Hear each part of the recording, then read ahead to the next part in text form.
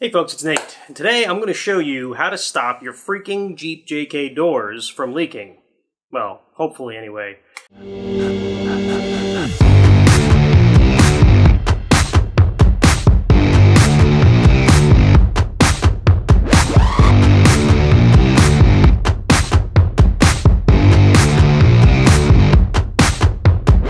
There's this annoying leak that plagues a number of JKs where water gets in the upper corner of the door, runs down the front of the door sill, and right into your footwells for the driver and passenger in the front, right? So today I'm going to show you guys, basically there's some replacement door seals that Jeep actually released, and it seems like some dealerships don't even know about them.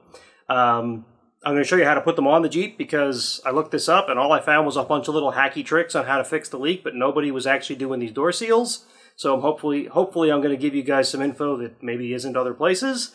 And then, well, we're not going to have a chance to test it, but I'll probably report back later after we've had a few rainstorms to see if it actually helped or not. So stay tuned if you want to see how to change the door seals and get the part numbers and whatnot for the new model door seals. So let's get started. So I decided the easiest way to get this done would be to take the door off. You don't really have to take the door off. You could certainly do this with it on the Jeep, but one, so I could show you guys easier, and two, because I thought it would be easier to get to the seal, I decided to take the door off. If you've already had your doors off, this shouldn't be any mystery to you, but if you're watching this and you've never had a door off, it's really not that hard of a procedure. There's two T45 kind of inverted bolts is the best way I can describe them. That are on the door hinges. You got to take those off first. Be careful of your paint so you don't nick up the paint with your socket or whatever you're using to loosen them. Once they're off, if you didn't know this already, there's even a little storage place for them in the cargo area in the back of your Jeep. It's underneath that little flap that's underneath your cargo area. So Jeep thought about that. There's a plug you got to unplug, and the retainer strap, of course, you got to unhook from the hook. So unplug the plug, then unhook the hook. The hook is there to keep you from damaging the wire, or I should say the hook is set up to keep you from damaging the wire. So definitely unplug it first.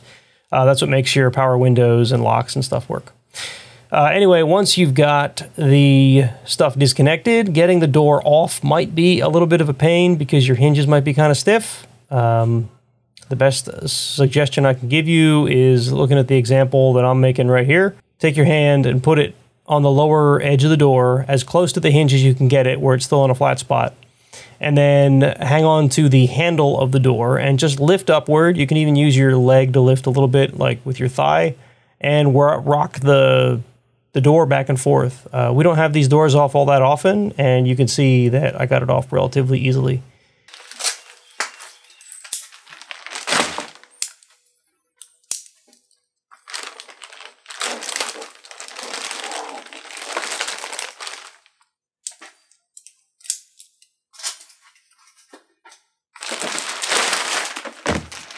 Alright, so you might ask, what the heck is the difference? Why am I replacing relatively new door seals?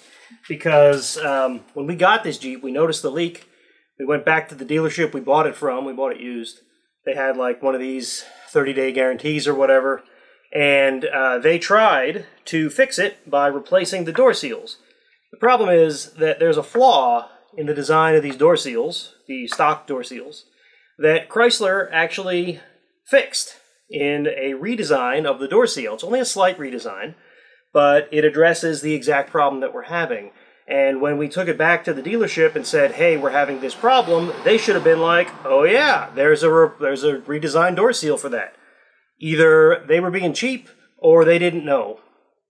They gave us the same old door seals that have the same old problem.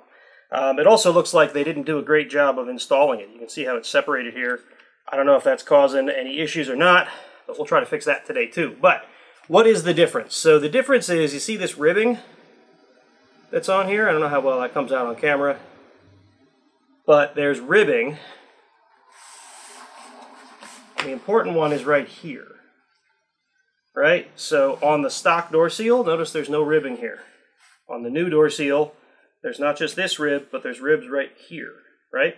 And what this does is when water runs down the seal, it is channeled out to the outside of the seal where it can run down the outside of the door and outside the Jeep. What happens on this door seal is it runs down here, and it has a channel through here. On the windshield, where the windshield attaches to the body, there's that rubber grommet, or rubber seal, and there's a little dimple button attachment, whatever you call that, fastener, that is right in the center of it. And that thing causes a gap right here. And there's a lot of hacky fixes to fix that. Some people take foam insulation and put it over top of that button, and that fixes it for some people. It helped on ours, but it eventually came back. I'm looking for a more permanent fix. So hopefully this will be that permanent fix. So let's get into how to actually replace the door seals. And I'll put part numbers for the new door seals in the description of the video. Maybe I'll put them up in the video here, but whatever. So the first thing you want to know about taking these seals off is they're in a groove, or they should be in a groove, unlike this one. And there's these press-in Christmas tree, whatever, fasteners that you see all over Jeeps. On mine, the driver's side one, these are like a mint color, and on the passenger, they're this pink color. I don't know if that's to help installers quickly identify which is which, but maybe you can use that to your advantage later, because I didn't remember which part number was which, but I noticed that little thing. So I have one of these little jobbies. It's like a pry bar. You can probably get a plastic one that won't damage your paint. I'm just being careful here. So I've used this thing plenty for other things like this, and basically it gets on either side and you just pry it right out. There's two here on the front edge of the door. And then there's one over there by the latch. It's right here. And this one's easier to get to, not as much in the way. There's only one here instead of two. And what these do is they give you a great way to line up the new seal once you're ready to install it. That way you're sure everything's lining up just right.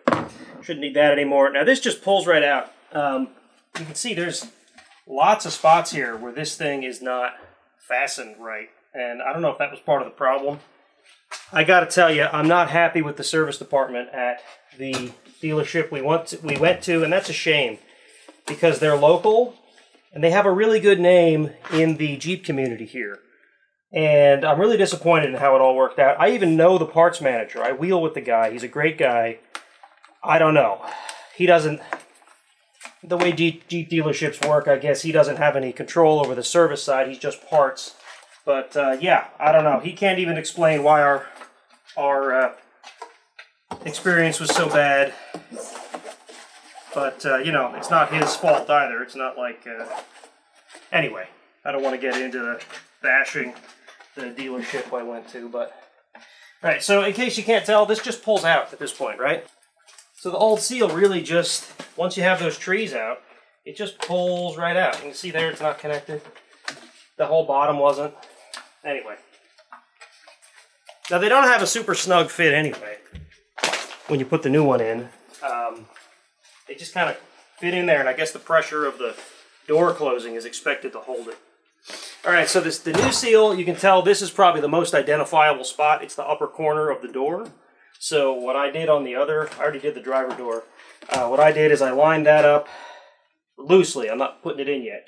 But then I'm taking these little Christmas trees. I'm going to put one, the one over here by the latch. You can just press it really good right through the rubber, and you can hear it click in, and then it's good and solid. So once you get that little Christmas tree pressed in, you basically see how it's got a ridge on either side, and the seal is designed to fit into those ridges. See, there's like a, I guess there's only really a good ridge on the one side, to be honest. No, there's a good ridge there. So you just kind of work it in there. I work the bottom in and then press the top in. And then you just kind of work your way around the whole door. There's little spots like this here, fits into this little hole here, so that'll give you a good idea that you're lined up right. You haven't overly stretched the seal, right?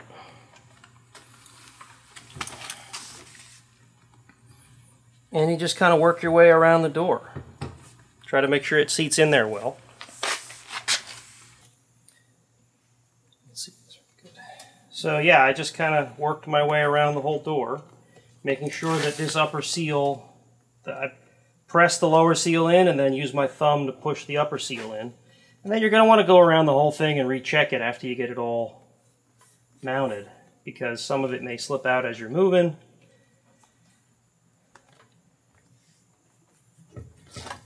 You see how that's good and solid? You kind of give it a little tug, and if it doesn't pull, you know you got it in there. Don't pull too hard, because it'll really easily pull out of there. And again, I don't know how important it is that this is perfect, because when the door is closed, which is the only time you can really expect the seal to work properly, it's got all the pressure of the door latch and stuff holding it in place. So, you know, as long as it's really good, as long as it's where it needs to be. So these are these other two trees, if you can see that. I just basically lined the two of them up and pressed through the seal. You can hear them click. Give them a tug to make sure they're seated and you're good to go. There's a little nub here that lines up with the top of the rail that you're aligning it with. Make sure that lines up good.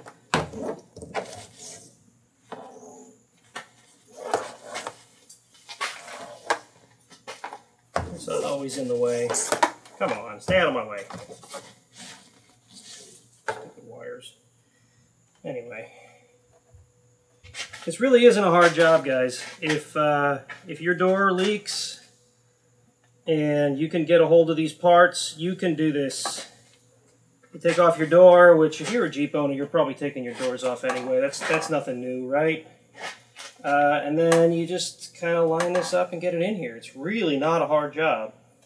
The only complicated part could be some folks like to realign the doors, or I should say the dealers will realign the doors when you bring it back in for leaks. I'm sure there's some merit to that. These were realigned when we took it back to the dealership at the beginning, so I'm not going to do all of that, but it basically involves loosening up the door hinges and rearranging the door so it seats as square as possible. Again, I'm not going to do that today. All right, that should be it. Let's give it some little test pulls here. It seems pretty solid. A lot better job than the dealership did before. Now, admittedly, that was years ago. We got this Jeep, in 2019, I think it was, and it was a 2014, or it is a 2014. And it was, 2019 when we had the dealership look at the seals. So did they come loose through use? I don't know. Okay, so that's it. Now we can put the door back on. That's really it. That's all there is to it. Just make sure everything's lined up good. I feel like a broken record at this point. Make sure everything's lined up good. Make sure everything's good and tight. Make sure those trees are connected, and that's it. You've replaced your door seal. All right, and that really is it. The door seals are now replaced. There is a rainstorm coming today, so maybe even before I have a chance to edit this video, I'll have a chance to see if it worked. We've been in kind of a drought, so it hasn't been a high priority to get these things fixed. I've had them sitting here for months at this point. My wife kept asking me, when are you going to do those door seals, by the way? But again, it hasn't been rainy. We're in a drought. Like, all the puddles that are out there are all dried up, so it hasn't been a big deal. At any rate, that's it, folks. Like I said, part numbers will be in the description. I can even give you links to where I bought them from, because I had to go to one of these OEM parts dealers. I couldn't even find them on like Amazon or whatever. They were sold out everywhere. I hope that doesn't mean there's a shortage on these like there is on every freaking thing else in the world at the moment. But hopefully you can find some and fix your door leak problems. I hope this has been helpful. I hope it's been informative. If you like this kind of content, remember to subscribe, like the video, let me know that you liked it. Feel free to comment if you have any questions. And yeah, check out our site, SWBCrawler.com. I got some new products on the store. I've been putting some attention into that. I've been trying to really build sort of a secondary income out of selling funny t-shirts and stuff. Not affordable vendor. Maybe I should start wearing my own merch in these videos. What do you guys think? Anyway, thanks for watching, folks. Remember, get out there and wheel. I'll catch you in the next one.